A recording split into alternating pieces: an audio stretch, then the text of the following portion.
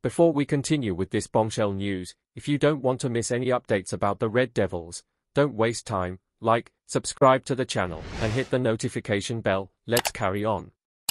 Both Juventus and Inter Milan are on the lookout for opportunities that the market will offer for the upcoming season. That's why these two football powerhouses from across the Alps share a common desire in the Premier League. Despite being unable to get more than a draw at home against humble Cagliari, Inter Milan is in a privileged position to take over Napoli's legacy in Serie A. And as expected, the squad led by Simone Inzaghi is shaping their plans for the 2024-2025 season. Therefore, looking ahead to the next summer transfer window, they are eyeing a real gem to bolster their attacking front. According to Sky, the Scudetto leaders are closely monitoring Anthony Martial's, 28 years old, situation at Manchester United.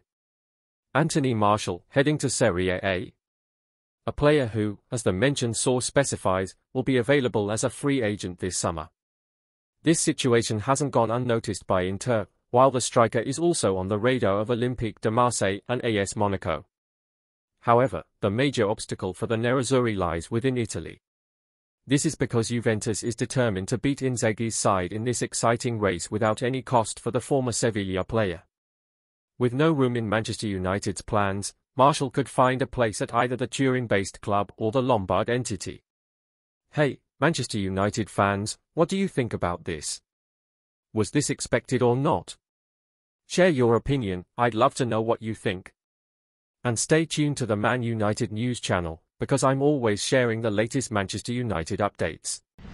Make sure to subscribe so you don't miss any news. Thanks for your attention, and I'll see you in the next video.